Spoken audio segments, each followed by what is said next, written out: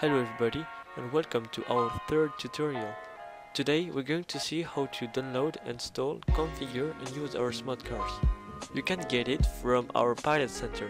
It works with all simulators, but it will require presence of FSUPC or XUPC to capture the data. Please have it installed.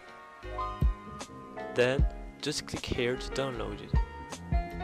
Then after doing that, just click on the file, execute it and install it.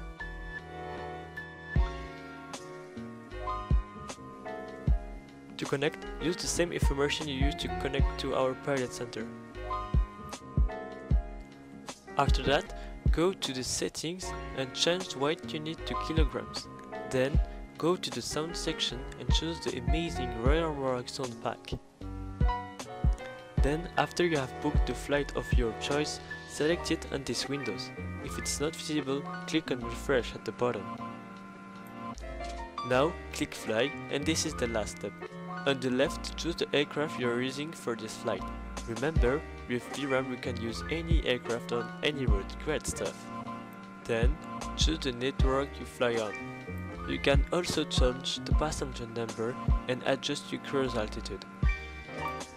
There is a proposed route, but you can upload the one you have in your flight plan. That's it, your plane needs to be on the ground and click start. Your flight is now recorded.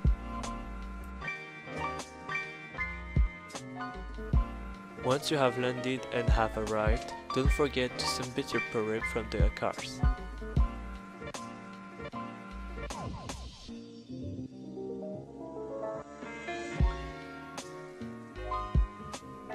Thanks for flying with Virtual Royal Morocco. We wish you a very pleasant flight.